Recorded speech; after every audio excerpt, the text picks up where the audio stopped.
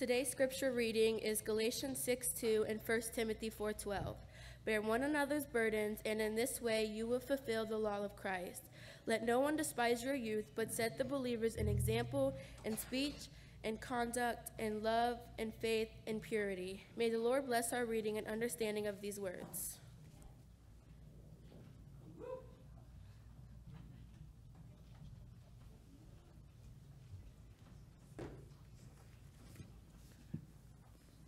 I just want to say congratulations to everyone who was baptized today. It is truly a momentous occasion in one's life.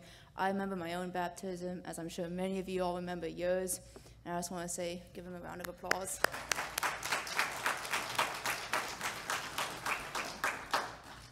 When Pastor Susan asked me to speak, I didn't realize I was doing the message. I thought I was just going to be going up to the table, doing communion and giving a few words. And then I came and I saw that I was doing the message, and I was like, oh, I'm doing the message. So now I'm here talking about my testimony. And I've been at the church since I was about in second grade. So I don't know if any of you guys remember Reverend Sue or Reverend Beth, but those were my pastors at first. And Reverend Susan baptized me.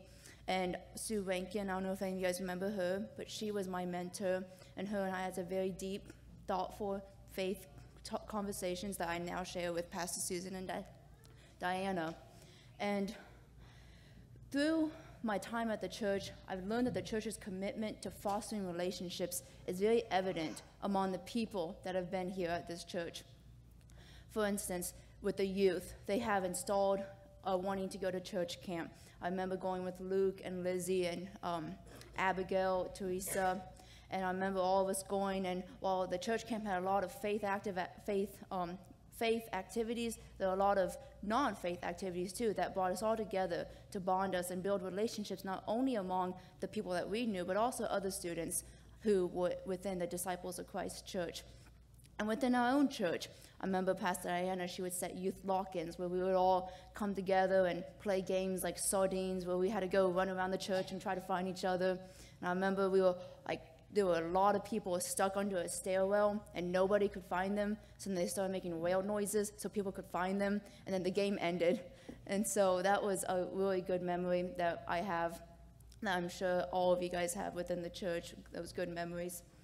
And to get a little bit more serious, the conversations with the people I have here are instrumental. I just had lunch with Pastor Susan, for instance, on the other day, and she gave me a cross that was from Jerusalem to pray with. And those relationships and connections you build go a long way. It's not just, oh, hi, I can talk to you again, but it's also we can build with each other and build a relationship and give each other things that we need or that we need help with. And even as I went away to the Craft Academy, which is down at Morehead State University, the church was still a huge part of my life as I maintained my relationships with the people here, and they continue to demonstrate their unwavering support. And this can be seen through the care packages that the church sent, which was these nice little cards with a little treat sometimes, and the letters of recommendation that I received from Pastor Susan and Diana when I was applying to colleges. So it shows that the church is not just an institution, but it is a family that will be with you from day one until the end. And they will be there to support you throughout your entire life as long as you are within the church and you support them. And the unwavering generosity and love exhibited by them has significantly strengthened my resolve to uphold an enduring connection with the community, and it has taught me to give back as they have given to me. And I'm sure all of us give back in many ways, such as the musical team, the worship and wonder, the food distribution. And when you give back to your community, you get to learn more about it and get to know the people more. And just all of my experiences I'm telling you here today have been nothing short of transformative, reminding me of the immeasurable blessings that I have received from being part of such a spiritual community. So thank you.